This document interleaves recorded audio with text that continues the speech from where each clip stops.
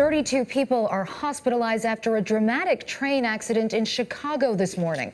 The commuter rail line they were on failed to stop as it arrived at O'Hare Airport. Susanna Song of our Chicago station WBBM looks at just how far the train went after jumping the tracks.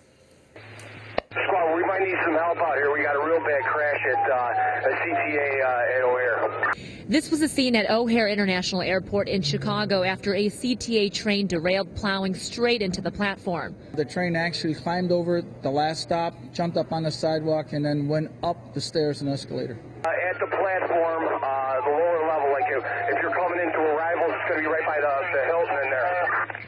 The early morning crash sent 32 people to the hospital, but authorities say none of the injuries are life-threatening. They began to assess and triage the patients and started removals to 4 different hospitals. Most of the people were able to walk off on their own. It's still unclear what caused the commuter train to veer off course.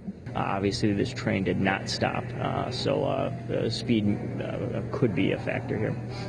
Authorities say they'll be here for the next several hours to clean up debris. NTSB officials are also on their way to help with the investigation. Reporting from O'Hare International Airport, Susanna Song, CBS News. Clarissa, Charlie, back to you. Susanna Song, thanks.